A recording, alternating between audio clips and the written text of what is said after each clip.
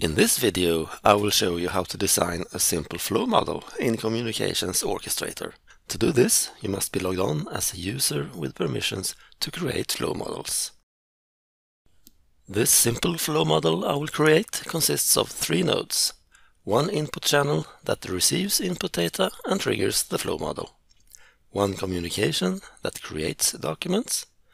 And one output channel that delivers the output from the flow model. In the web client, I navigate to the orchestration asset library.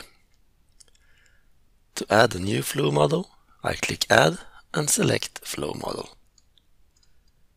Here I enter a name and a description, which is quite convenient when dealing with a large amount of resources, and click Create.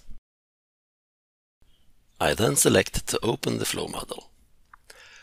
In the flow model I just added, I drag out an input channel node to the stage area, a communication, and an output channel. I also connect the nodes like this. To the right you have the node properties where you can select among the available types for the channels and communications. For the input channel, I select HTTP in this example.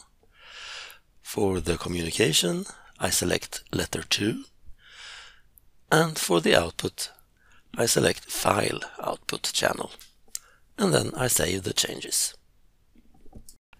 Be sure to watch the other videos in this series.